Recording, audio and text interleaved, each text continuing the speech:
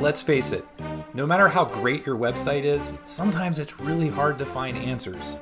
If you're a lawn care landscaping or tree service company, people have hundreds of questions that they would probably like to ask you before they reach out for a quote. What they have to do now is they have to jump through hoops and go through all these different website pages, look at blog articles, all the things that you've created to get their answers. But what if there was an easier way? Today, I'm going to talk to you about something I've been working on, which is an AI agent on the website in a chat bubble. Now, I know what you're going to think. Chat sucks, people don't want to use it, but that's because it's kind of dumb right now. But with ChatGPT in the background, it's going to give really, really great answers.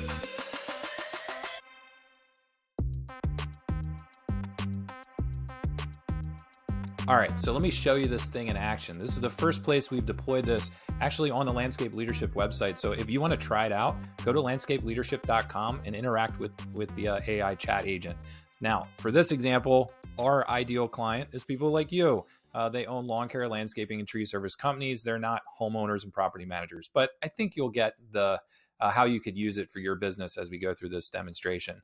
So the first thing I can do is I configure, what's the color of that chat bubble in the bottom left, and what are the messages that I want to have displaying when people come to the website. Now, I wanted to be transparent. I want people to know that this is an AI agent, but I also want them to know that a real person trained it with answers. And so you can see those messages that I configured down there in the bottom corner. Now, when I pop this thing open, what you're going to do is you're going to see a prior conversation. I've been playing around with this thing, so you're going to see pieces of my prior conversation popping up there. If this is a new user coming to your website, they're not going to have anything there. And if they are a returning visitor, they're going to see where they left off the last time. It's pretty cool. So what I'm going to do here is I want to hop in. Let's create a scenario. Let's say I am a pest control company. That is one of the companies, or some of the lawn companies we work with, will offer pest control and that sort of thing. And I have some questions. The first thing we'll ask it is, do you work with pest control companies? So that seems like a logical question. So if you hit the chat bubble, it opens up. Ignore my prior message there. Say, do you work with pest control companies? Hit enter. And you'll say, yes, we do work with pest control companies. We have experience working with them that both do outdoor services, such as perimeter pest control, mosquito control, flea and tick control, as well as full-blown pest control services that include interior treatments. And you can also see that in this answer, there's a link provided to our client page where you can see our client roster.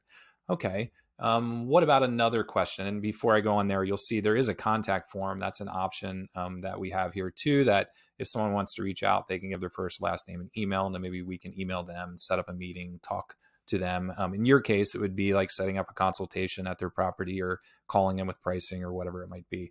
So let's say, how much money should I be spending on marketing? Realistic question. It's one we get a lot. And it'll say, the question of the budget. And it goes into that. It talks about as the rule of thumb of that experts suggest. This is other factors to consider. And, if you want to reach out to us, you can do that. Again, it's prompting, wanting the name and email. If we want to include phone number, we could do that there, but we usually reach out over the email first. And that's a pretty great answer. Okay.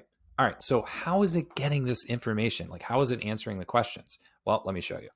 So here's some of the things that are going on in the back end. So when I set this up, what I did first was I wanted to give it information. Like, it needs to know how it's going to answer these questions, because I'm not going to just leave it up to ChatGPT to give answers about my company and about how we perform services and about my clients. So you have to train the AI model.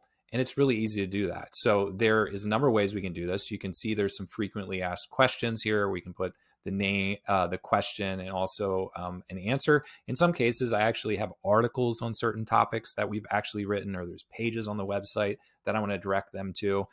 By the way, if a user is in that chat window and they click one of those links and they go to the other page, they can do that. And when they open up that chat bubble, the conversation is there. They can continue to ask more and more questions.